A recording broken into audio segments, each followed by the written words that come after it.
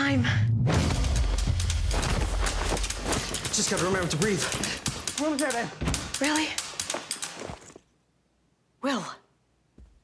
Not his fault.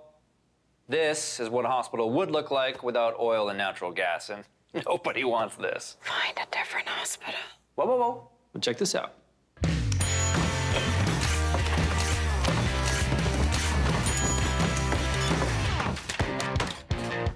Baby, this way.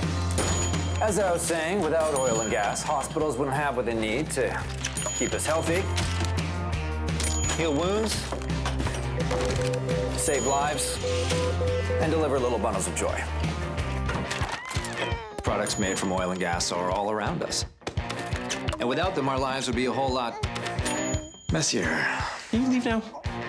You might want to double bag that.